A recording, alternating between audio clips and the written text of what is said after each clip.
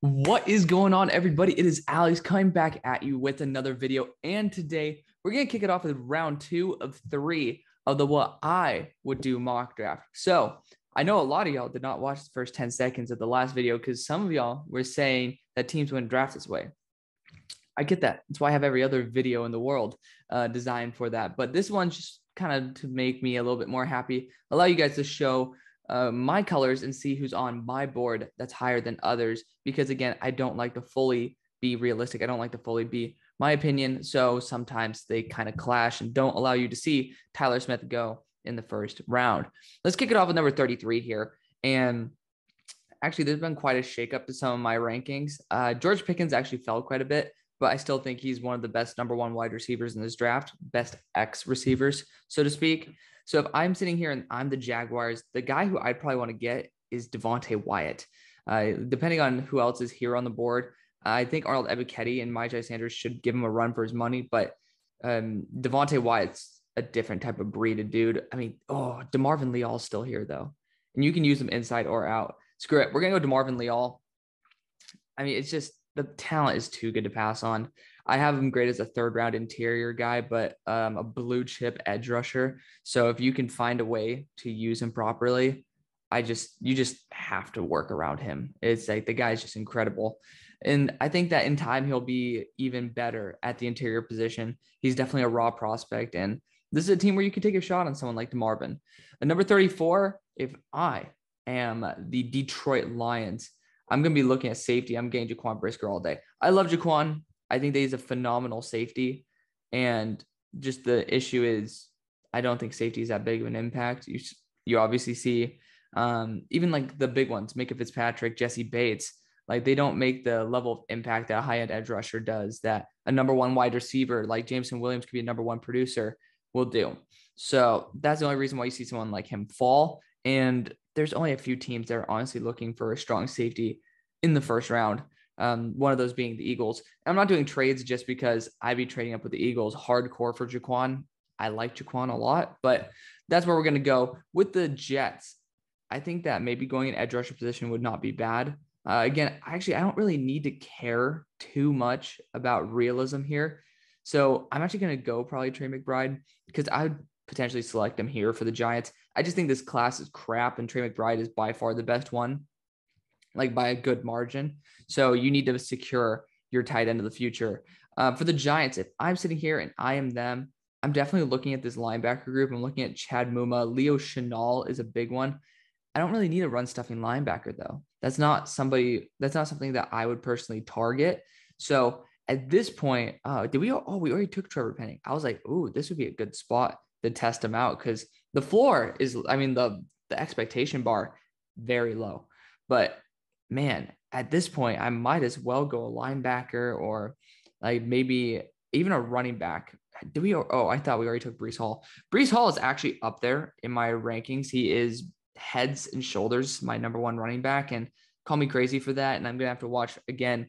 I already did my in-depth on Kenneth Walker, but I got to do it again because people are seeing stuff that I'm not seeing, and I could be 100% wrong. That's something I'm always proud to say. Like, I'm perfectly fine being wrong. Breece Hall graded out as a 77.25, and that's usually a first round closing in on blue chip grade. I, of course, knock running backs down a full grade. So that's going to be that mid to early second round pick. Honestly, I wouldn't be too mad with him right here. But honestly, you kind of have to go linebacker at this point with someone like Chad Muma, who has the upside of being a really good coverage linebacker. I might want that, but man, it's just between these two. I gotta go Chad Muma here. I still like him. He fell quite a bit to me, but again, he's going to be in a situation where the bar is really low, and that's going to be a good spot for him to have time to develop, and he's going to make a positive impact immediately. Number 37, if I am the Texans, I'm going corner here, and I'm actually going to go Trent McDuffie because Lovie Smith is there. So I think Trent McDuffie is like a late second on his own. But when you look at him in the right scheme, he's probably a mid to late first. And this is the cover 2 Lovie Smith scheme. I'm sending Trent McDuffie here, and he's going to be a freaking all-star. So 100% doing that. For the Jets, back on the board, if I am the Jets, I have to continue saying that because people will be coming at me. I might be going after someone like Arnold Ebiketie here. I have a first round grade on him. That's a funny thing. I think that he's a phenomenal player. I might want to go safety here with Daxton Hill, Jalen Petrie. Jalen Petrie's fun. I'd go for Kirby Joseph in the third rather than Jalen Petrie now, though. I will admit. So, I mean, man, I might even want to go corner here. That wouldn't be a terrible choice either. There's a lot of routes that you can go. And I think I want to go best player available. That's going to be Arnold Ebiketie out of Penn State. Myjai Sanders is literally locked with him in that high-end edge rusher position. But I really like Arnold Ebiketie's ability to be there day one. Obviously Myjai did not have that much production this year. I still think he's a phenomenal edge rusher, though. If I am the Bears, I'm going to be going after probably a wide receiver here. I am hating David Bell with a passion. Like, I'm doing his report right now, and I've had to stop multiple times because I cannot watch him and keep my eyes open. I am bored out of my mind. Call me insane. I respect that. But Chris Olave would actually not be too shabby. I know that it's not exactly the guy that we need, but I have a second round grade on Chris Olave. I think he has a lot of potential. As long as you use him correctly, which I think pairing him up with Justin Fields would be great, you're going to be able to get the maximum out of him. Number 40 with the Broncos. If I were them, I'd be definitely targeting a corner in this situation. A boundary corner is pretty crucial in my eyes. And we've already taken Kyrie Elam. I'm very happy to see that. Yeah. I do like Kyrie Elam a lot. And for that, with already an established boundary corner, I'm going to take a shot on Tariq Woolen out of UTSA. The guy flashes some crazy talent. And if I'm sitting there, it's like, okay, Pat Surtain's already proven to be one of the better ones in the NFL. So we already have the number one wide receiver locked down. Let's test out Tariq Woolen. He's 6'4". He can probably run in that 4.4 range. And he actually wasn't too shabby at the Senior Bowl in a drill he's supposed to lose. So for me, if I'm looking at Tariq Woolen, it's like, okay, you have great mentorship with Simmons as well as Surtain. And then if you even bring back Fuller or Callahan, that's even better. But that's a perfect spot to go. So Tariq Woolen, 100% would be my target right there. Rush McCreary, I really do like him. Those arms scare me, and he's probably going to go with at this pick. I love Devontae Wyatt. It really sucks that he's right there because he's like borderline first round talent in my eyes, and that's with me not liking interior defensive linemen. So at this spot, I'm actually going to go Roger McCreary. I think just it's too good to pass on in my books. That is the way it is. At this spot, I would consider Zion Johnson. I would definitely do it. I like Dax Hill for the squad. I've been doing it a lot. That's one of my picks that I actually really like. And he can fit a slot corner if you want Cam Curl to move back to pure safety. He can play deep safety if you want, because I know that is a position of need. So for me, I am going to go Dax Hill here. I think he's a phenomenal safety, and he'll work very well with this team in many different roles, and that's going to be a big plus. 43 for the Falcons. I do kind of think that offensive lineman like Nicholas Petit-Frere could be a really good target for this team. You are potentially going to be losing Jake Matthews, $14.5 million owed this year. I would consider it. Wide receivers should be something you do target. John Mechie would be a good guy in this scheme. Sky Moore, Wan'Dale Robinson. I'm actually going to go probably with Jalen Tolbert here, though. He's probably going to be the next wide receiver off the board. Guy has a good frame. He has good route running. He has a great catch radius.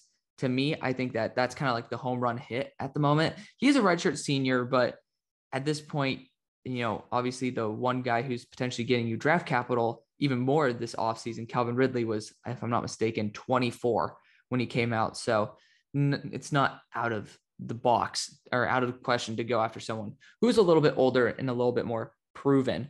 Number 44, if I am the Browns, I'm going quarterback.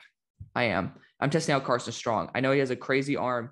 He had some big ups and big downs, but Carson Strong has those high level throws where if I'm in the second, I'm going to feel comfortable taking him. Number 45 for the Ravens. So we already went George Karlaftis for this team. Otherwise, I'd be pulling the trigger on Devontae Wyatt or Perrion Winfrey right now. I think Martin Emerson might not be too shabby. Marcus Jones wouldn't be too shabby. but I want to go right tackle here. And that's, to me, I don't think Darian Kinnard's that good. Sean Ryan might be in this conversation, but I'm going to be going Nicholas Petit-Frere.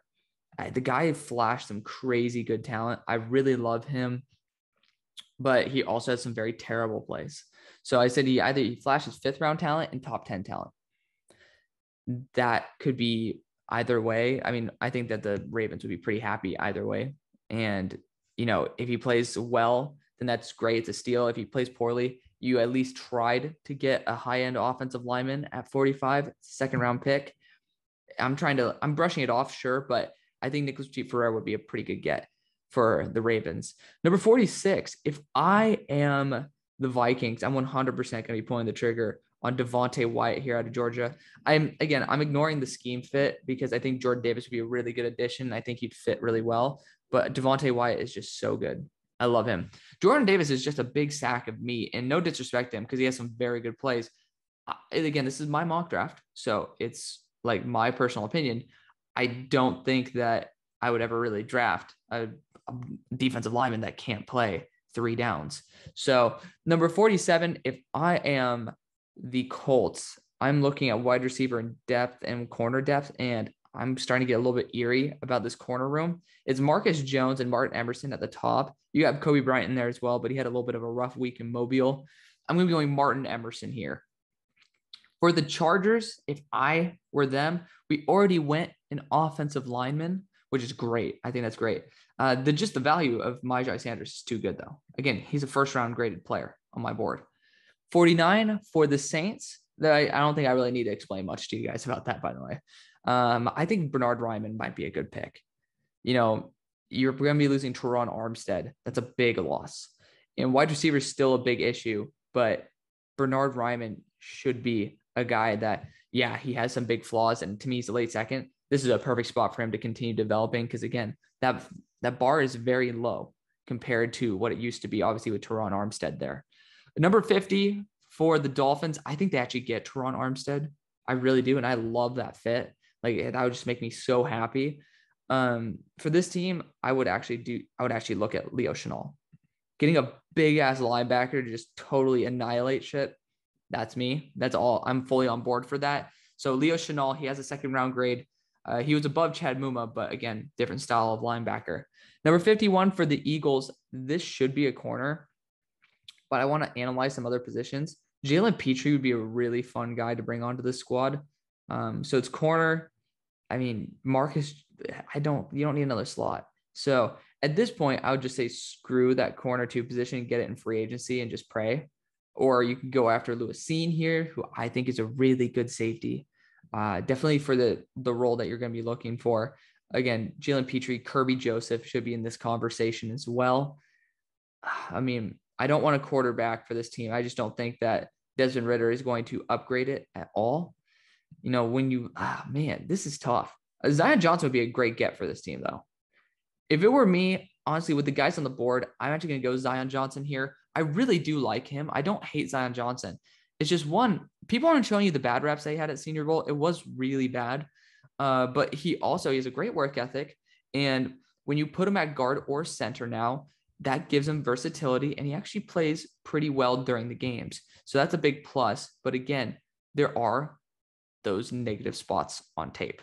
So have to put that out there. For the Steelers, I'm down to 2 guys, Perion Winfrey and Sean Ryan. And both of them are studs. I love them. But I think this defensive class is a little bit better than the offensive line past. Probably. You got what? Sean Ryan. Everybody's overhyping Dylan Parham. The guy put on 30 pounds. Like, it's going to be a little bit tough for him to get comfortable at the NFL level playing against NFL talent, even though he looked a lot better at the Senior Bowl. I'm going to go Sean Ryan here. I think that he does bleed Steeler. He can play guard. He can play tackle. My dream for the Steelers is to get Tyler Smith. But if that doesn't happen, Sean Ryan is far from a bad option. Guy is a phenomenal tackle who's probably going to project as a guard.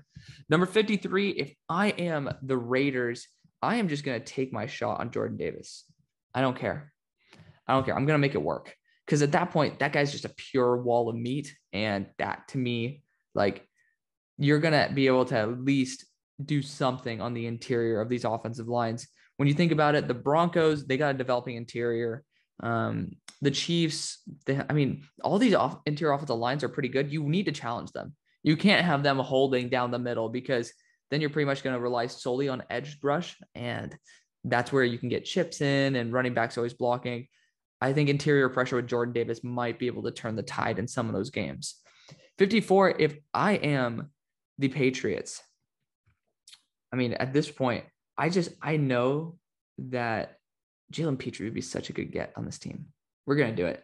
I think Jalen Petrie is just a freaking stud. So I really like Jalen Petrie. He goes here. 55, if I am in the Cardinals draft room, I would consider Breece Hall at this point. I would. I like Breece Hall a lot, like a lot. And I just don't see any offensive linemen really worth it. I don't. And, who do we get? We got Trevon Walker, man, because Perrion Winfrey would be a stud in this. Like, I love Perrion Winfrey. I think he should go. And if he goes in like the late first, I'd perfectly fine with that, because the guy does have some special talent. But, man, if I'm sitting here and I'm them, I might just go Marcus Jones and just say screw it, but that's not very it's not very smart. So looking at it, John Mechie would not be a bad guy to come in and replace what you're going to be losing in Christian Kirk. I think that'd be a good idea. But you know what? We're going to go Sky Moore here. Yeah, I think Sky Moore seems like doesn't he just seem like a Cardinal? I don't know. Like, that's just a weird gut feeling I have, is that he's a Cardinal. 56 for the Cowboys. Who do we get? We got probably Devin Lloyd in the first. I think this would be a good time to just say, let's go get Lewis Cine. Best safety on the board by quite a margin. Best player available. Let's stick him in and let's see what happens. They ran more snaps at their fourth safety than they did their fourth corner. So I think that Dan Quinn being back is going to be a very big plus for Lewis Cine, who's going to have that Keanu Neal, speaking of someone who's there, Keanu Neal style of presence. For the Bills, run stuffing is pretty big. You need to do it. Travis Jones is an absolute animal. I love him to death. Number 58. So we got a corner. We need to get some pass rush, and I'm going to go Perrion Winfrey here. The guy's just literally my first line of scouting, because I don't think his football IQ is very good. I think he can win against pretty much anybody, but he doesn't recognize plays that well. This guy is special. The rest of the tape definitely showed that there were big holes in his game, but he went to Mobile and lit it up.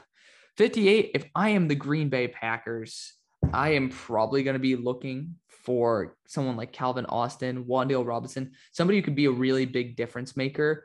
I think Calvin Austin would be a very good get for this team. I'm checking the rest of the positions just to make sure nobody's slipping through. Again, Kingsley Enagbare he's somebody who I have a first-round grade on, would be a really good get for this team. Yeah, I would have to go with the best player available, and that is going to be, to me, Kingsley Enagbare, however you say it. Number 60, if I am the Tampa Bay Buccaneers, I might go with a wide receiver here. I might. I keep going to the wide receivers, say I'm going to get it, and then go elsewhere. But, at this point, when I look at the positions, guys who should be drafted around this range, there's not many of them. There's not. And there are guys in the wide receiver room who could potentially be in that category. And I think that guy could be Calvin Austin. But the issue is the guys who are right here, they are going to be very similar to what Jalen Darden was last year. And to me, that's not going to be the case. Christian Watson could be the guy they target. He's definitely somebody who's built like an X-style wide receiver, and you can use him as a Y. And I think he paired pretty well with Mike Evans. So screw it. If I'm them, it's like, you know what? This is a big-ass dude. I have my issues with Christian Watson, but at the same time, I know that this class is not very good past probably mid-round 3. And you're not going to have a pick in the 3rd round or in the mid-3rd. So that's a good spot to go. 61, if I am the 49ers, I'm honestly looking at Calvin Austin. I'm like, ooh. But I do know corner is huge. And slot corner could be something you could fill as well. I'm getting the best corner on the board, Marcus Jones. I think you can use him as a boundary. He's 5'8". You need some safety help maybe, but the guy is such a baller. I love Marcus Jones. Number 62 with the Chiefs. If I am them, I honestly would go after another edge rusher at this point, but that's just me. Running back, Breece Hall should be the pick. honestly. I really like Breece Hall. I do not like Clyde Edwards-Helaire, and I think that is going to be their biggest win possible, is getting somebody who could actually be an RB1. And in my 2023 mock, I like my way too early one, which you guys can check that out, by the way. I gave them Jahmyr Gibbs out of Georgia Tech, now Alabama. So I know the running back position should be fixed because it's just been filled with a bunch of guys who are mediocre talents. And I think Breece Hall could be something special.